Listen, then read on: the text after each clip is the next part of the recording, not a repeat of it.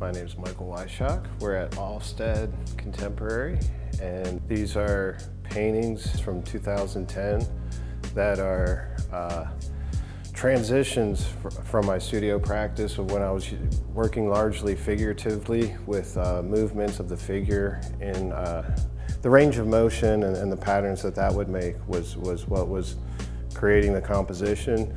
But I became more interested in the space that was happening in between the figures. So the fracturing of the color is where these paintings started to investigate how far I could go with that and seeing what could be discovered. This piece is Devil's Swamp. It's the title of the exhibition. This is probably, I would say, one of the most important pieces I've made in the last 10 years, particularly because it's a combination of several things that I've been working on over the years in paint, both technically and compositionally.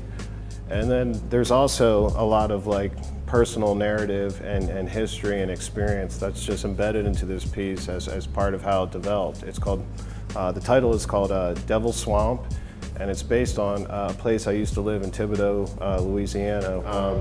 Whenever I do residencies, I like to find some kind of challenge, something that could be achieved that I hadn't done before. And so for this one, I wanted to see how many drawings I could do in 2 weeks, using just going frame by frame in Flash and drawing on a Wacom tablet. And I got a little over 10,000 frames, and so it was basically an exploration into different ideas of shape and line and narrative. And so these are the bloodstream drawings that I started while I was at the Hermitage doing a residency last summer. There's something about the act of drawing that for me allows me to explore new territory, where I feel like that explored territory is then painted, and the painting has its own system. But that system is informed by the act of drawing for me, definitely. Well, all the large work has never been shown before. All the screen prints are new, the drawings have never been shown. None of this work has been shown before, so it's really exciting to be able to share with the community around you.